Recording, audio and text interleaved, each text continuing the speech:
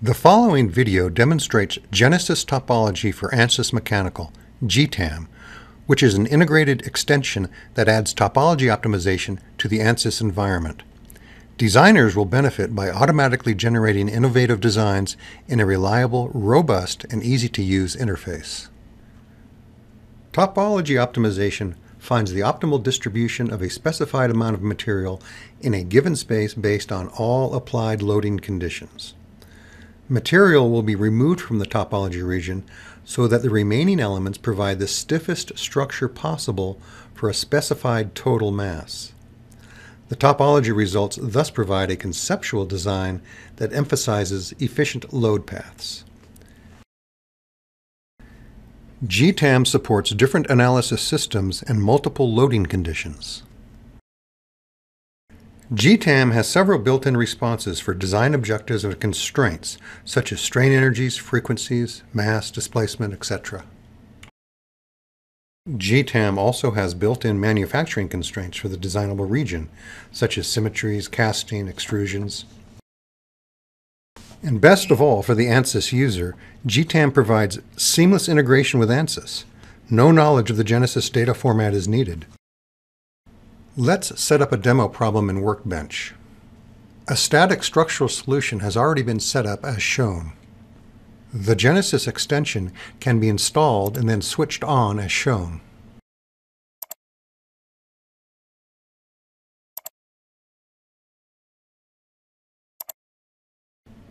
GENESIS now shows up in the Workbench toolbox. Now we'll switch over to ANSYS Mechanical to visualize the model. Mechanical now shows that the GENESIS Structural Optimization toolbar has been added by the GTAM extension. This model has two solid bodies that are connected via a frictionless contact. There are two static load cases with fixed supports on both ends of the smaller horizontal body. Forces push the larger body up in one load case and down in the other. Our goal is to design the two bodies to be as stiff as possible if only 20% of the mass is used. By switching back over to Workbench, we can bring the GENESIS extension into our Workbench simulation so that it shares the existing model information.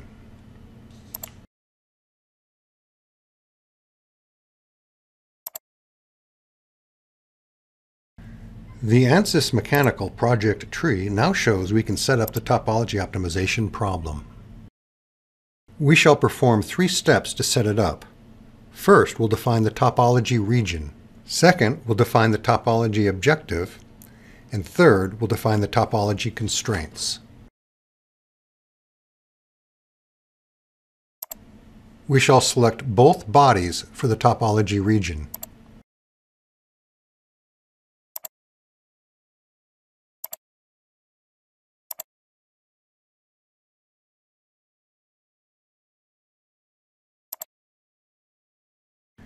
We will also select an initial mass fraction of 0.2 to start the optimization. We do not need any fabrication constraints for this model, but they could be selected here if desired.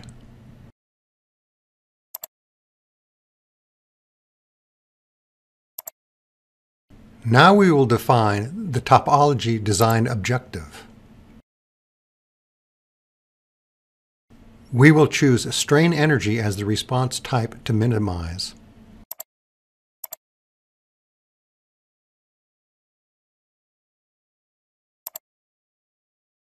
The strain energy will be minimized for both load cases.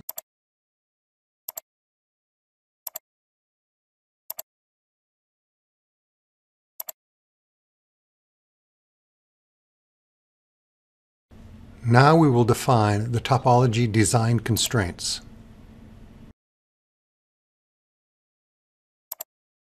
For this case, we want to set an upper bound on the mass fraction to not exceed 0.2.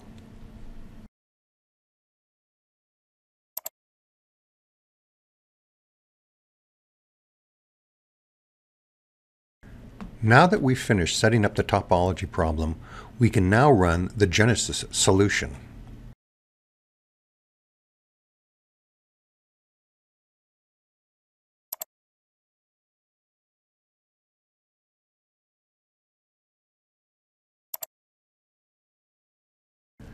While the solution is running, we may view the solver output, which shows the optimization design iterations.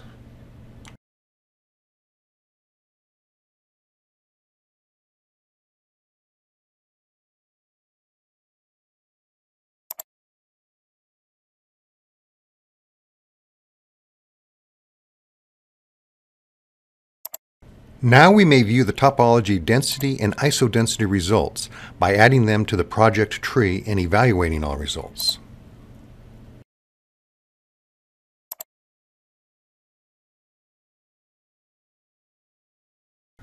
When this is running, the mechanical is importing the GENESIS output. The element density plot for the last design cycle shows that the red elements are the ones to keep, and the blue elements are the ones to discard.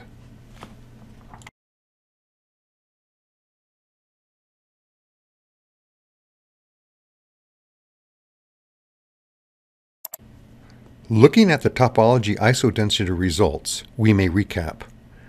Starting with the two solid bodies in their static load cases, topology optimization shows a way to distribute 20% of the material that produces the stiffest structure possible to react those loads.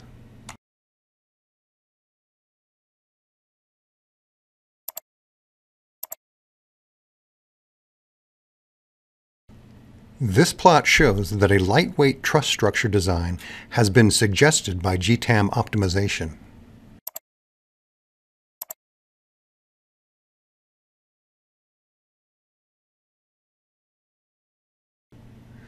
The plot also shows that the design geometry is symmetric. This is because the initial topology region, the applied loads, and the boundary conditions are all symmetric. If this wasn't the case, then users can define manufacturing constraints that would enforce symmetry.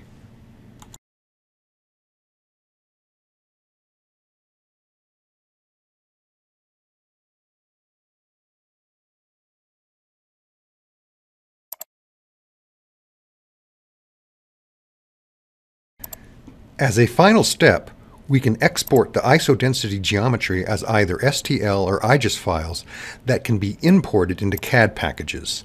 This export tool automatically exports the last design cycle results. The level of detail of these files can be more or less refined.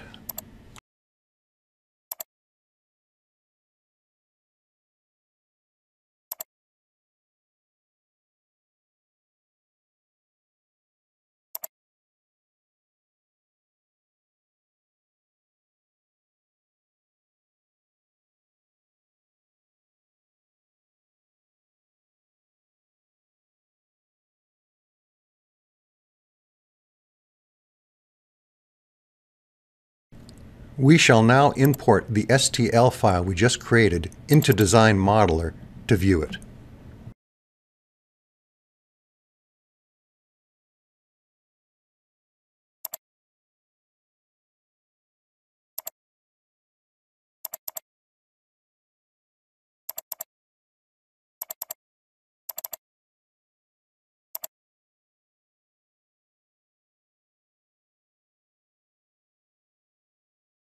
Here is the STL file we just created.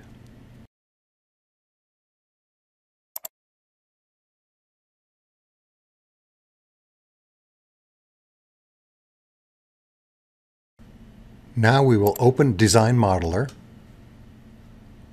and generate the geometry from the STL model.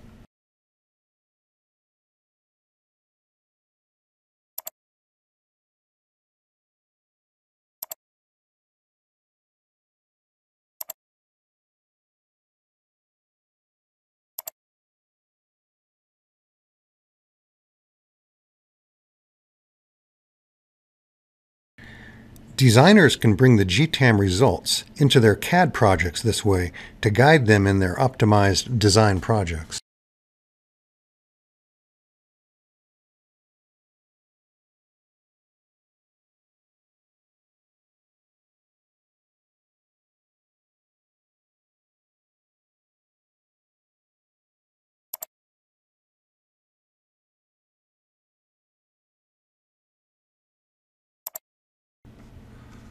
One last item. The Help button on the GENESIS toolbar will bring up the GTAM User's Manual. The User Manual will help explain in more detail most of the topology optimization items seen in this demo.